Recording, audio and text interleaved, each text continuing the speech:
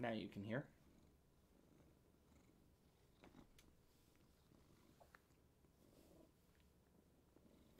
Issun does this every morning now. It is adorable.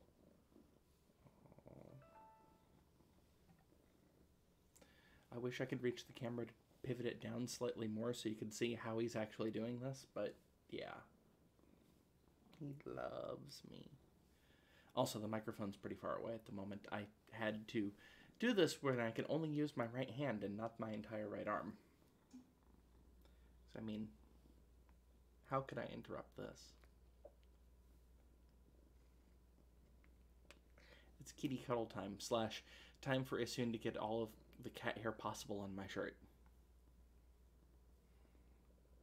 Like I said, he does this every morning now, and he is adorable. I have noise canceling disabled, so hopefully you can hear his purrs. I don't know if you can.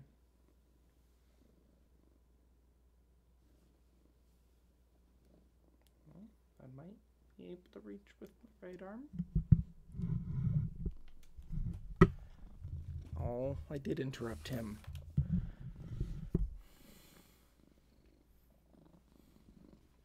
That's that's sad. I was hoping to have more cute.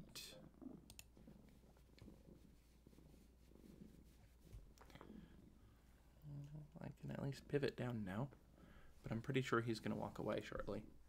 Oh, maybe not. He's sitting in my lap, except that I'm sitting weird, so. He's wrapping himself around my left arm now, which you can't see, of course. I also have really crappy lighting at the moment. Again, I wasn't planning on recording this, just he was being cute and I realized, oh, OBS is open. I bet I can record this just by using my trackball.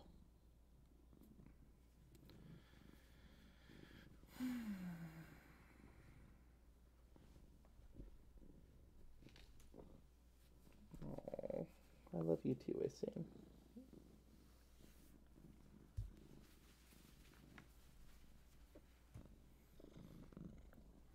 Okay, whoever says cats cannot show large amounts of affection have obviously never met my cats. Because this is well beyond what I see most dogs doing, even.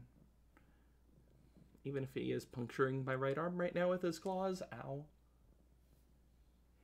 I really need to trim more of his claws, but he hasn't let me recently because he's this adorable.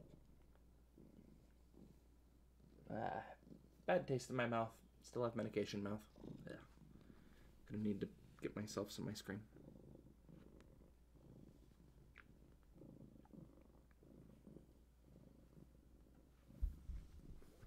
Like I said, he does this every day now.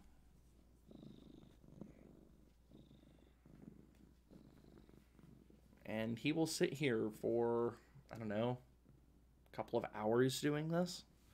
Or he'll curl up on my lap and fall asleep. That usually happens eventually, not immediately. I need to make sure phone is out because I have grocery delivery happening in the next hour, which is probably when he'll get up. I was going to start recording some more Vandal Hearts today. I'm probably still going to do that, but I mean, would you be able to start that when he's being this cute? I didn't think so.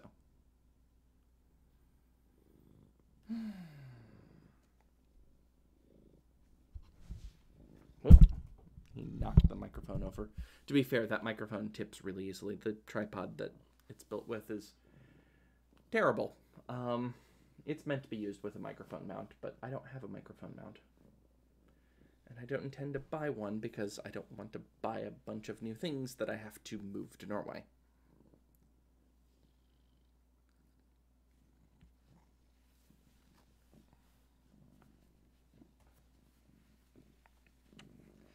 So, yep, just a video of some kitty cuddle time. Completely spontaneous. Otherwise, I'd have better lighting. You just need to turn on the light behind the camera. But that's well beyond reaching range. So yeah, His paws are all on my left short leg, as in leg covered in shorts, not that the leg itself is short.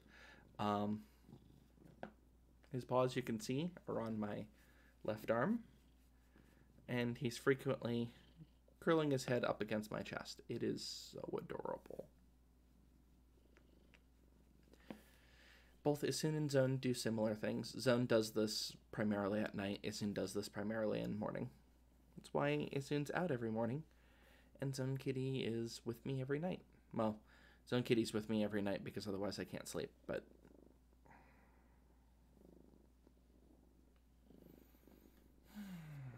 And if this doesn't lower my blood pressure, nothing will.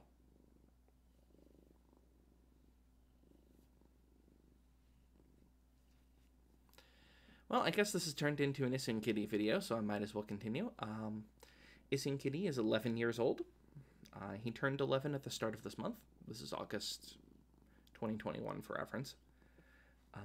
His birthday is actually the 1st of August, according to vet records and his adoption records. I adopted him in, I met him in November, and I think the adoption was finalized at the start of December. So I've had him for almost that entire time. Issun is incredibly intelligent, has been known to open doors, even door knobs, not just door handles, like most of my house have door handles. Actually, everywhere in my house now has door handles, now that I'm thinking about it. I replaced the last doorknob. He used to be the most food-motivated cat that I had, but with his age, he's started to not eat as much food. Now his appetite is very variant. He eats 2/3 of a cup of TT a day, but that's when he's actually hungry. Sometimes he will just eat 1/3 of a cup of food. No reason. He's not particularly treat motivated, although he does like the freeze-dried rabbit bites that I have. But he is catnip motivated. He doesn't really nip out, so to speak, like other cats do. He just gets the munchies. He is deathly afraid of kennels and will totally believe that I am trying to kill him. Same with flea, tick, and heartworm medication, actually. The type of thing that you're supposed to put like a drop on the back of their neck type of thing. That's the way I used to give my cats their anti-heartworm stuff, until Issun started freaking out more and more and more as time went on, until the last dose, he genuinely thought I was trying to kill him and started puffing up. No idea why. He didn't have any reaction to the medication that myself or my vet could find. And his brother started freaking out because he was freaking out. And this was before I had Boo Kitty. So, don't know. He has been outside of the house once. That's when he and his brother figured out how to break out of the house. There's one screen in this house that if the cat taps it in the right spot, the screen will actually fall in. And when I came home from work, Issun greeted me right outside the front door. I don't think he got very far. He doesn't really show any interest in leaving the house, which is good, because he's an indoor-only kitty. There, I've made this an actual video, and it's nearly 10 minutes long, including the silent part in the beginning. Hope you've enjoyed Issun Cuddle Time. Talk to you later, Internet. Bye.